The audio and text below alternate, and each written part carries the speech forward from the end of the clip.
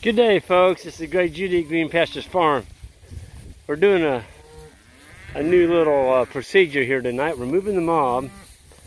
But when we move them into the new paddock, we're actually making a real narrow lane here. It's probably, I don't know, 30 feet wide. We're going to run all 320 of them up this narrow lane. We got a patch of love grass back here that they never really graze very well. It's at the very back of the paddock. And so we put in a paddock this morning up there. It's a little tiny one. And we're going to lock them in there. They're not in the paddock yet. They're still in the lane. They will. They'll keep going here. And, boy, the cattle are just fat. They didn't like it very much this morning. We did it this morning. But what we're doing is we're just making the cows work for us. They're waiting for me to lead them up here. They're still trying to get in from back there. The lane's full. Woo! They don't like walking into the sun. Anytime you run cattle or move cattle into the sun, they don't like it. The sun blinds them, they can't see. Woo! Yeah!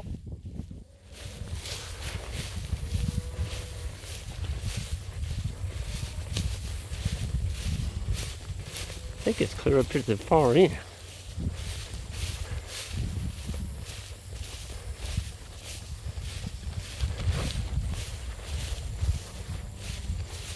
Yeah, here it is. I was beginning to think I was seeing things. Yeah, here they come. So we got all we have is just a handle right here. And this is the paddock right here. And we're gonna, there, open that up. This is hot. Woo!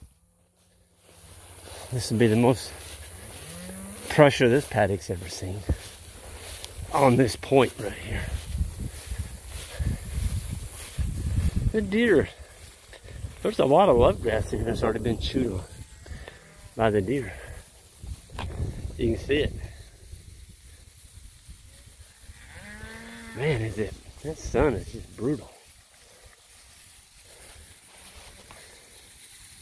September 24th, and it feels like July 24th out here. We're dry, but we've got a ton of forage.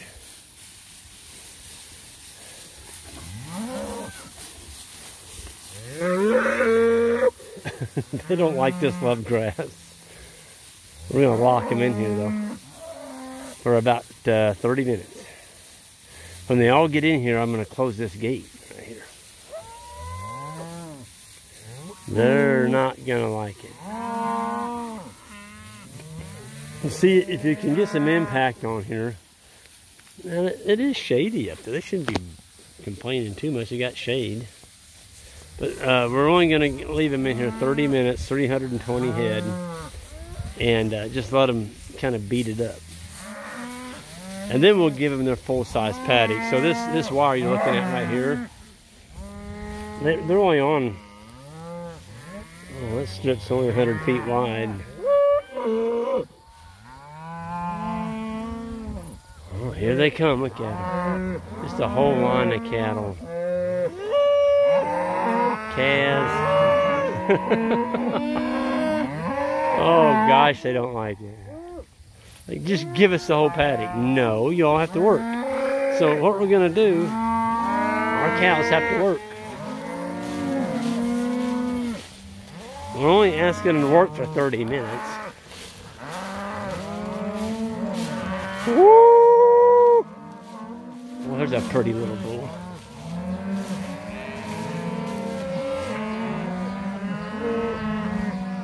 Man, they are just screaming. See, here's the back of the paddock right here. I'll get back here. Neighbor's beehives are over there.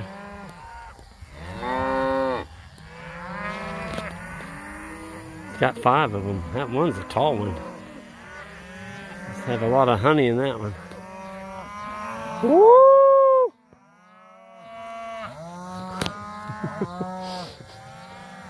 Yeah!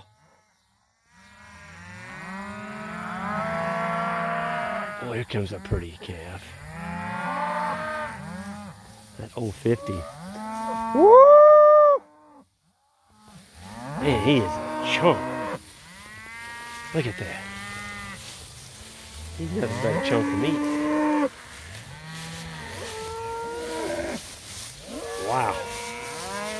He might be macho bull status right there. Get away, girl. Well, look at that pretty bull. Yeah, he's hiding. There's another one. Oh, that's a steer. A pretty darn good looking steer. We clamped him.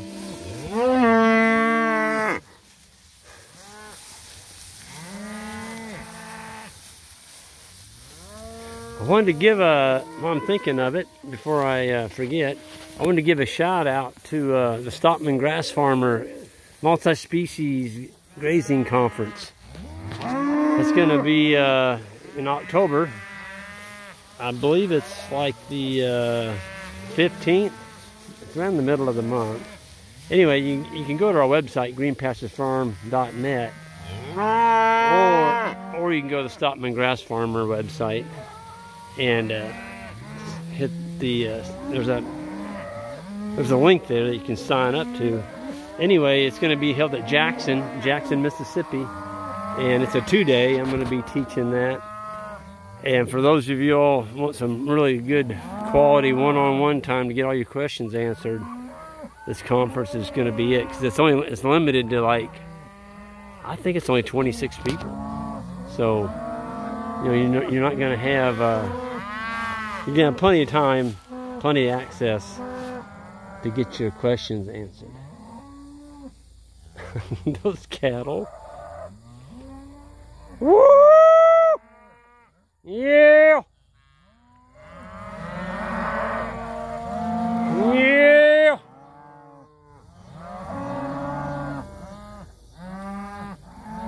They're not real crazy about this. They're in there so tight, you can't even hardly walk through them. That lane is still just packed full of cattle. But the boys are gradually working them up here.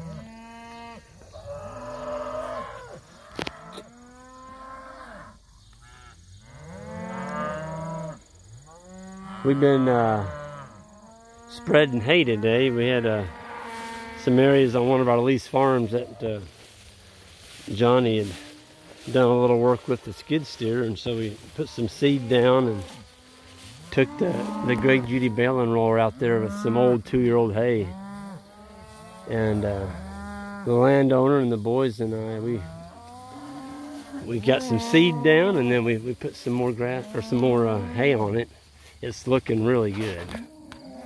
So we just need a rain. It's gotten just powder dry, you know. And of course, you get 90s in September. That's not normal either. See, they're starting to eat now. I guess they figured if they balled long enough, we would finally move them. Like, all right, if you're not going to move us, I guess we'll eat.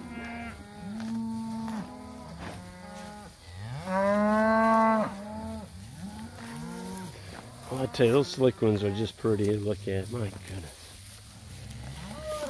You notice the really slick ones, they don't have any, they don't have near, I mean, I shouldn't say they don't have any. They don't have near the fly load on them. And the ones that's got a little bit more here. There, the boys got them in.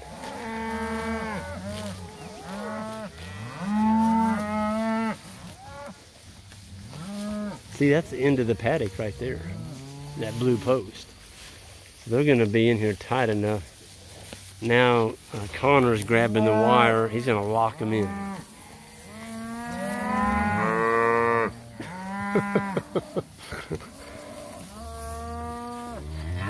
So this is what you call an inclusion zone. So you basically, you're putting the animals in a small area for a very short period. And with the trampoline, the manure, and the urine, you change the biology, and you change the species of grass makeup in that paddock over time. So the theory behind this is each time you move your cows, before you just turn them into the whole paddock, just give them a little bitty area. You know, a herd this size, but we've got them on about an 1/8 or 1/16 of an acre right here. And it's hot right now. They're just kind of standing around. They're probably, well, most of them are full. You see that cow's full. All of them are. You can't see any death triangle sticking out on the side of them.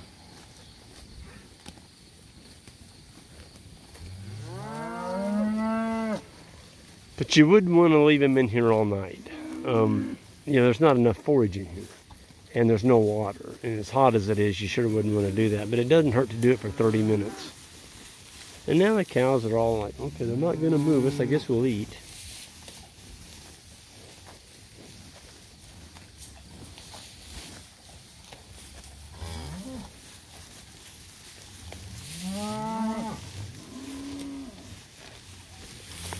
Man, it's just nice to listen to them. All I can hear is that ripping noise.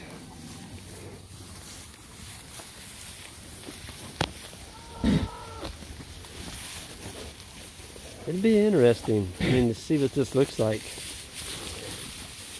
in 60 days. But, you know, the idea behind this is if you always make the cows work on just a little piece each day and rotate, don't do the same piece the next time you're in that paddock, just keep rotating. Over time, you can impact your whole farm with this kind of density. And it definitely changes the makeup of your plants. This love grass is getting hammered, which I'm loving. We'll have more beneficial grasses come up in here. They're not too happy with us. No, they're not. 160, our lead cow was over there in the corner, just standing there looking at us. Like, what are y'all doing to us? Giving that mean glare. I didn't think you were ever going to get him up that lane. We had some calves that decide they want to stay back over there. So okay, yeah, well, to get them, and then. Yeah. But yeah, they didn't want to come in here. I think they're starting to get on to us. We've only done it twice. Well, maybe they'll get broke to it. You think? I don't know. Either way, they're gonna do it. They're gonna do it. They don't have a choice, do they? No free ride here. They gotta it does, and it really doesn't take that long to do something like this. No. It's one roll of poly braid on a reel and a handful of step-ins.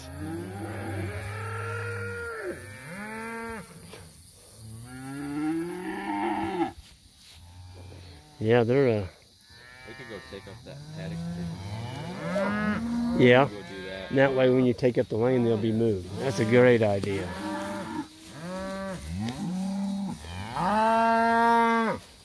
So we've got about I don't know, around 10 more minutes, and then we'll be moving them out of here. But really like the condition of these cattle. I wish we would get a rain, but you know, you can't make it rain. And we're just so fortunate to have grass to graze. And I had a guy on YouTube this morning go, well, Greg, I'd trade you your dry for my dry. And I'm thinking he's in a whole lot worse shape than we are. I did want to make a comment on one of the guys, and I'm not sitting here to badmouth anybody. I'm just giving y'all some ideas. And I did the exact same thing that he did years ago. And basically what he said was he was out of grass, and he had a big place. I think it was it 1,000 acres? Anyway, he had several cows. I forgot the number of cows, but he said, I'm done. He said, I don't have a choice now. He said, I've got to open it all up. Just give him the whole place. And that's what I did in the old days. And that's not the thing you want to do. when you run out of grass, first of all, there needs to be some planting before you run out of grass. You know you haven't had a rain for, let's say, 60 days and the grass is not growing back.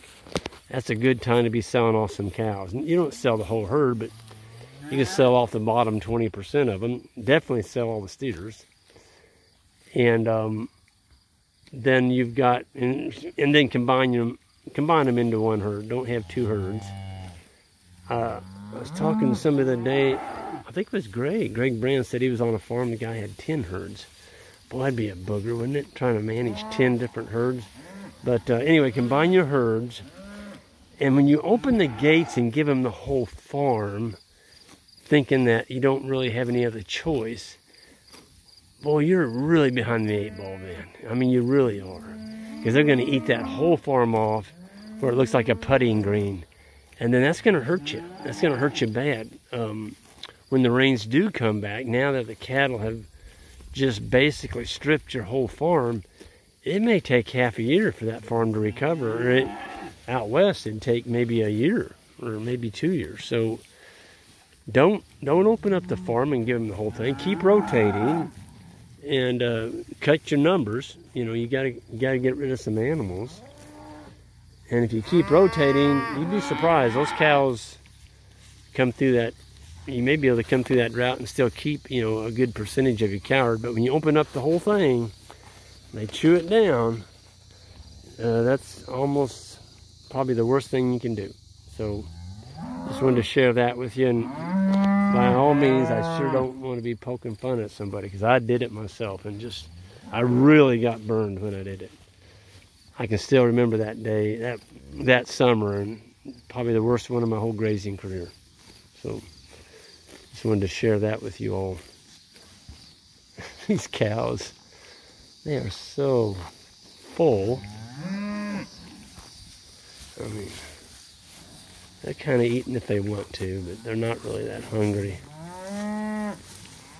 Well, folks, I'm going to go ahead and sign off here, and we're going to be taking that lane up here pretty soon. And we're going to remember this little spot right here on this corner, and we'll see if the composition changes, because we're going to continue to do this on each paddock. Make the cows work for 30 minutes, then roll the wire up and give them the whole paddock. Just a really simple thing to do.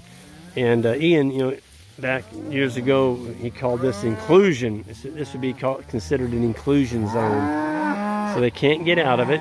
They're in it tight. And you're just using the animals to put down some biology.